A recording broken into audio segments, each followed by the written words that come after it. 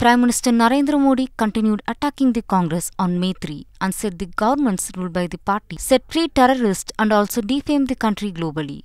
Addressing a massive rally in Mulki in Karnataka's Dakshina Kannada district, PM Modi said appeasement is the only identity of the Congress party. You want to let them rule the state. Let Karnataka be destroyed. Whichever state wants progress and prosperity, they will put the Congress party out first. If peace is there in the society, Congress can't be at peace. If the country is progressing, Congress can't tolerate it, said PM Narendra Modi.